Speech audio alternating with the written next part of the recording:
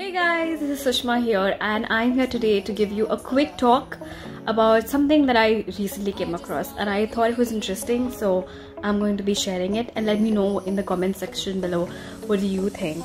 So basically, there are 4 important things that one person needs to possess in order to be superly attractive, or you want somebody to run after you or chase after you. Well, what is the best possible way you could actually achieve this? So here are my tips. The first one is when you as a person, as an individual, are able to execute a lot of confidence and energy and all that in your life, then yeah, people are going to be very inquisitive and like what they would want to know who you are as an individual. Who are you as a person? What do you do? Things of that sort. That's number one. So you kind of give them this sort of mystery sort of look, like, you know, to know me, you need to kind of find out information about me. The second one on the roll is when you are able to show that you are fit.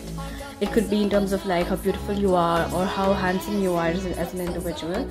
So yes, personality, attractiveness, these are some of the factors that people are going to be looking out, and if they find you attractive, yes, they're going to be chasing you. So help is necessary. You need to work on yourself and your body and on your health. The third one is if they find you making a lot of money, if they find you being very successful, then yes, you are opening the doors to be chased around, because this basically, people are very inquisitive of how much you're making and how do you live this lifestyle and all that stuff.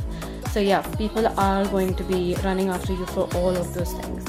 The third thing on the list is basically confidence. When you as an individual are able to show that you're very happy being alone, like I'm talking about singles especially, because everybody feels like being single is like problematic, but I don't see it that way. I clearly see it as a way of being happy on yourself, by yourself, doing things that you love, but at the same time, yeah, wanting a partner who doesn't want one. And although sometimes you wish to have somebody, it's okay to just take the chill pill and like relax. But yes, this is one of the ways that people really want to get to know you more.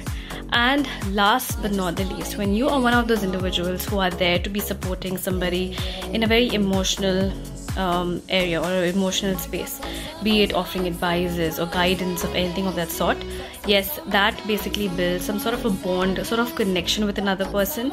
And yes, no matter how far and how deep and how painful the fight may be, you might want to have them back in your life. So yeah, these are my 4 tips on how to be you know, a wonderful person as to run after or like chase or look after for.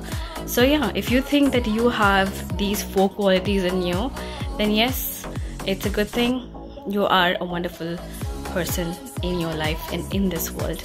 So yeah, stay blessed. Bye.